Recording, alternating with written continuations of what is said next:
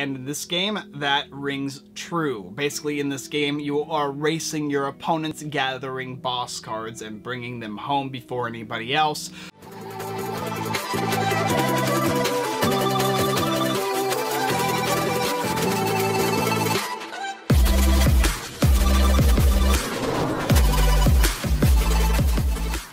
Hey guys, and welcome back to another Unfiltered Gamer board game review. And today's game up on the tabletop is called Sysifus Corp, in which you're playing with 3 other opponents moving around the board, and you're a corporate lackey attempting to satisfy 3 different bosses. You'll be moving around the board, sending paperwork from one boss to another, making them happy and having them give you little proposals that will give you benefits, little achievements here. And as you do that, you're going to attempt to make your way back to your desk. And if you can do that for the meeting in which they're going to determine how well you stand in the company before anybody else, you'll win the game. Now, of course, you have to satisfy certain rules. You'll have to be moving based on placing certain tiles or cards down on the board and making sure you utilize sticky notes to get yourself through the board before other players. If you can trip other players up in this racing game while attempting to maneuver yourself into the best position, you'll win the game. Let's go ahead and take a look down below. I'll show you what it includes, how to play, and then we'll come up and do my review, and you can take a look down below. Link in the description to pick up the game if you'd like. And here we have the game Sysifus Corp, and it's all set up for 4 players. To set the game up, all you're going to need to do is place each of the bosses in their areas, and they're color coded by blue, green, and red. Go ahead and set your new hiring orientation card here in the bottom right, as well as your 4 workers. Each worker is going to be placed based on the player, and each player has their own player board based on color: green, yellow, red, and blue. Set aside your company influence with this little tracker here. Go ahead and place 3 unused hours spent over here on this side, and of course you're going to have sticky notes to start the game with a max of 2. Each player is also going to get a certain number of tile cards here. These are tiles that can be placed on the board. Remember that they're going to have sticky notes on them, which will determine whether or not you can move from one area to another. You need to attach sticky notes in order to place them on the board and move across to them. They need to be adjacent to a space that you can move to. There's also going to be these office politics cards. Now, based on the game you choose to play, and there's a bunch of different variants to the game, there will be different types of cards throughout the game that you're going to be setting aside and choosing between. So they might give you 4 or 5 different card types to play with that all do different things, and you can utilize these cards to manipulate the board, manipulate your character, and manipulate your opponent's characters as well. There's also, of course, a deck of tiles or cards that you'll be utilizing in the game to basically facilitate moving across the board and getting to your bosses. And there's also going to be boss cards here. These are cards you're going to achieve. They're basically called certificates of achievement, that when you walk onto a boss space, you'll be gathering one of these, and there's enough for each of the players to be able to get one. And once you've gotten to each of these bosses here, you're going to move back to your starting tile, and you're going to win the game if you're the first person there. It's a racing game of sorts. And to start the game, it's pretty simple. You'll choose a player, maybe somebody who is last in office politics or last in an office paying job, and you're going to go ahead and utilize 3 actions. You'll spend these actions on the board here, and you'll be able to utilize these different actions. One of them is moving, and you can go ahead and move to a neighboring card that is basically connected by a sticky note. You can place a tile and or card on the board from your hand onto a neighboring tile that is in empty space. You can research, basically allowing you to gain 1 company influence, and then you can turn one of your cards from your hand, one of these guys here, into a wild card. These cards are going to cost influence. They'll also cost cards of the same type, and if you do not have additional cards of the same type to increase the benefits of that card, you can use research to basically give yourself those cards. And the final one is memos. You can either choose to place a sticky note on the board into 2 connecting spaces. So for instance, if this was placed like this, there's obviously no sticky note attaching these 2, so you can go ahead and place a memo just like that, allowing yourself to go from one tile space to another. But they stay there and anybody can utilize them. So let's go ahead and go through the different actions now that I've talked about them. First one you're going to probably want to do is place. So this player can go ahead and take this and place it here, allowing them to place, and then when they do that, they'll get a new one of these cards here. Another action, like I said, is move. You can move to an adjacent space, so this is green, and green can move because of the sticky notes. As you can see, sticky notes are what are required in order to move from space to space, and if you do not have them, you cannot move there. Research, you can earn company influence. If I placed one over here, I'd gain 1 influence, and let's say that I had, I don't know, I'll just randomly take some cards. These guys here, in my hand, Some of them are going to say certain things like this one, trade meeting notes. This one's going to have a cost, which says 1 influence. This one says a certain number of influence, and this is one of an additional card. And so if you want, you can turn one of these cards into a duplicate of this card here, spend the influence, and utilize these cards based on the cost in order to do what it says. So it'll tell you what it does. There's different add-ons you can utilize. Sometimes they're going to let you reorientate the board, or move other players, move yourself, teleport yourself, and all kinds of things. There's a ton of different things that all Office Politics cards can do. And then, like I said, finally, let's just say that there is an extra card here. I could, if I wanted to, instead of going there in the research space, I can go to the memo space, take that and place this here, and this will allow me or any other player to move across when spending the movement action to go across onto this space here. That will get me closer to one of these bosses. And those are pretty much the actions you can take in the game, if you so choose. Now, when you get to a boss, so for instance, let's just say that the green player managed to get to a boss by placing down, let's see if we have enough tiles here. I'll choose one that's more realistic, perhaps. There are some that are obviously better than others, like this one here. This one will let you get farther. And let's say I did this, and let's say I had one more sticky note. So this is a pathway to getting to the boss. So what he'll need to do is go from here to here to here, obviously utilizing the sticky notes because they're not attached via cards.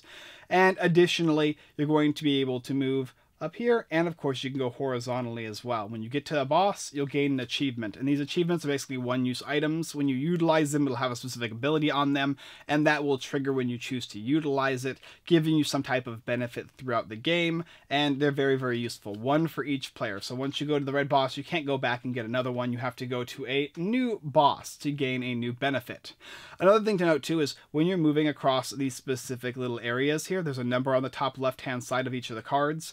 And as you move across, that is going to give you company influence. So 1 company, 2 company, 2 company influence, and 0.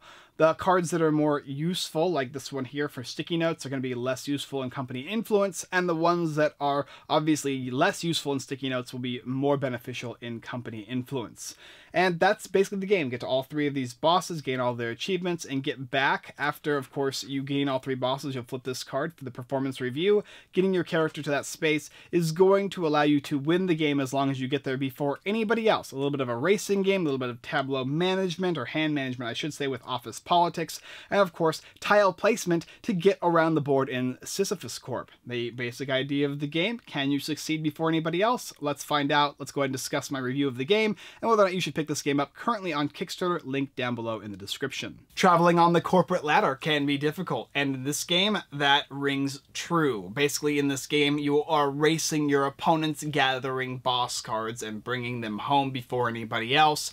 But of course, there is a bunch of things that you can do to satisfy the conditions easier, and your opponents can do to mess you over, and that is going to be in the form of Office Politics. The game's variation differs based on how you place your cards, where you choose to move, and of course the different decks of cards you choose to utilize when playing the game. This game here, there's a ton of different cards with a ton of different variations. I just want to go over a couple of them and the different types of cards that you can get. First of all, you have Report to HR. This is a card that stops players from utilizing Office Politics cards but refunds them their costs that are associated with whatever they paid for the card. There's stuff like Stand In for Someone. You can reveal this card, and it's now a wild that will allow you to pay its cost for other cards, because a lot of cards in the game are going to cost company influence as well as the same type of card, such as Belittling the Competition. For 1 influence, you can swap a tile that's 1 space away, and then of course if you spend additional influence, you can swap additional tile, the tile additionally farther away. So instead of 1 space away, it can be 2. And for another add-on, you can spend 2 of the same card, Belittling the Competition, to swap and be on the tile that you're swapping. So you can actually swap yourself, moving yourself farther along. Something like Spread a Rumor. You can go ahead and rotate a tile that is 1 tile away in any direction, or you can add more influence to rotate farther, or if you want, you can rotate the tile that you're on if you spend spend one of the same exact card. So it'll cost you 2 spread the rumor in addition to an extra political influence, not political, the current company influence. Call in a favor. Select an unoccupied tile that's 1 away, and either put it in your hand or put it in the bottom of the deck. And if you want, you can spend influence to do it farther away, which is a lot of those green cards. And finally, there's a blue card here. This one here is going to let you swap locations with a player that's 1 tile away, but you do not gain any influence that is on the tile that you switch with. And if you want, you can spend additional currency in order to go even farther away, so they can be 2 spaces away instead. Very, very powerful, but also very, very costly. There's a lot of certificates in the game. There's 4 for each of the different bosses, at least with what I have here in the prototype. One of them is at the end of the workday, you can pick up 1 office politics card, and instead of discarding it after using it, you can keep it. Or this one here. This one says that for this specific workday, you can go ahead and pick up one of these green cubes, which is specifically used for research. So there are different cubes in the game that you can pick up to utilize in addition to the actions you normally get, which will let you use that specific action. And these cards are what are going to allow you to do that in the game. I played a walkthrough or playthrough video with Ferdinand the Cardboard Stacker and my wife. We played this game and we had a lot of fun with it. We played a couple times before that as well. And if you're interested, you can take a look at that when the video gets put up live from his YouTube channel. I'll go ahead and post that so you can see a live play of the game. You can see how many cards we get, what specific cards we're utilizing, all the basic little specific rules that I didn't go into detail with. If you don't really want to read the rulebook, that will be a good in tandem video to watch so you can see how it's played and what is utilized and how you can kind of change the game based on what setup you want to use, because there are different setups in the game that you can choose, from the starting setup to basically making your own customizable setup. The game itself looks like you're moving around in a office location. Of course, you are utilizing tiles / cards to go on certain spaces, and they do have differentiations based on more sticky notes or less, more of the influence or less, and how you choose to place them makes a great difference, as well as what you choose to use on your cards. In general, you would think that based on the fact that you all have 3 actions, the player who gets their place first is going to be the one that gets back first, but what changes the game is obviously the certificates, but more importantly, the office politic cards. Depending on what you get and how you utilize your hand, you can basically maneuver yourself across the board in a better way. And of course, which spaces you choose to move on make a huge difference as well. This is a take that game in nature, but it also has a bunch of other stuff going on. You are, of course, utilizing your hand management to the best of your capability, trying to save certain cards and use certain cards at the best possible time, to rotate, to move sticky notes around, to basically push players into a specific direction to keep them from getting to each of the bosses they need to get to, and maneuvering yourself in the best laid position that you possibly can be in as well. You think that you're winning this game when all of a sudden craziness can occur just based on the different political influence cards or office politics cards. I know I keep saying political, but office politics cards. I guess because the cards say politics on them. The artwork is fine. It's like a corporate game, so it's gonna kind of be bland on purpose. The idea of it is you are moving through an office building, which probably can turn off certain people or turn certain people, I guess, on if they like that specific type of artwork. For me, it's fine. It does exactly what it's supposed to do for this specific type of game, but I can see how it can go either or. Of course, there is random chance in the game depending on what cards you get. For the office politic cards, that can make a big difference. If you get all of the certain type of card that you need, being able to counter other players' cards, and of course, how you choose to place your locations based on which ones you have makes a difference. If you don't have the right sticky note cards to place down to move, you might slow yourself down. That's always a possibility in the game. Games are rather quick, rather simple, and it's easy to teach the game. After about 4 or 5 minutes, people generally understand the game. After about maybe 2 to even 3 rounds max, they already know what they need to do. It's a pretty straightforward racing game. It's just, can you utilize what you have in order to get across the game? Now, of course, there is politics involved as well. If somebody's kind of on their own and 2 other players are working together or working in tandem, attempting to get to certain areas, you might want to work together if somebody is ahead of you and kind of try and mess them over as opposed to yourself, which can kind of push people into the front backwards a little bit, but that can also help them too. It depends what cards they have in their hand. You might think you're hurting somebody, but in fact you're actually helping them because you didn't realize what they intended to do on the turn after yours. And of course, you also don't know your opponents are going to do, and that does change the board around. The best laid plans in this game can turn to utter rubbish the moment you're not expecting them to, and you might think you've got it in the bag when all of a sudden sudden your tile that you need is no longer there, the cards in your hand are not available to you in order to get to the specific place you want to get to, and now you've lost an entire turn making up for one thing that an opponent has done.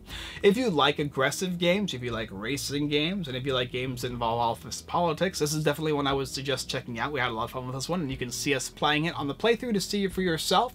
I think Callie beat us that game, as well as the previous game too. She beat us a lot in this game. She's very good at them. I'm not so great at these games, but I definitely do enjoy these games. I enjoyed this one. This was a lot of fun, and it's one I would strongly suggest for people who enjoyed this game. This is one of those things where if you see the game, you hear the game, you understand how it plays, you're going to know whether you like this game or not. It's going to appease certain people, it's going to not appease other people based on the randomness, the chance, and the aggressive play. But overall, a solid little game, enjoyable. Sysifus Corp, take a look down below if you're interested in picking the game up on Kickstarter.